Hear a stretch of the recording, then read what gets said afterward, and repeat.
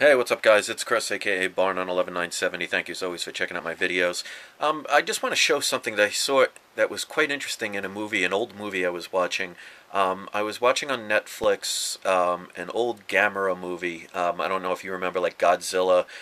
They also made Gamera, which was the turtle. And this is a movie back in either the late 60s or early 70s.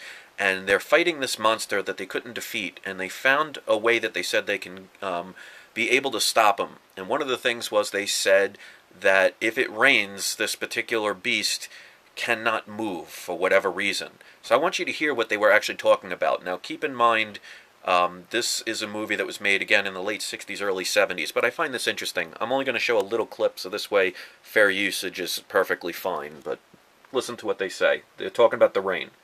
She kidding us? But why wait for the gods? Isn't it easy now to create rain? Heck, my aunt could do it. We'll produce it, all right. You direct. Man-made rain from helicopters. A flight of helicopters is sent to fly over Paragon, spraying onto him man-made rain, a mist-like liquid, which, it is hoped, will arrest the monster's movements. Okay, so I'm just going to leave it at that, but I find that quite interesting that they're talking about man-made rain. They're talking about scientists and military who are saying that it is something that's very easily done. And what are they showing? They're showing flying vehicles, helicopters in this case, emitting specific smoke that can create rain.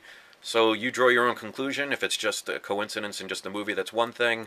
I'll leave that up for you to decide. I just thought I would show that. So kind of interesting when you're talking about things like chemtrails and all that other stuff and weather manipulation. So is it a coincidence? I'm sure it could be, but again, just something I'm showing you. What you decide to take from it is up to you. Thanks for watching, guys. Enjoy your night.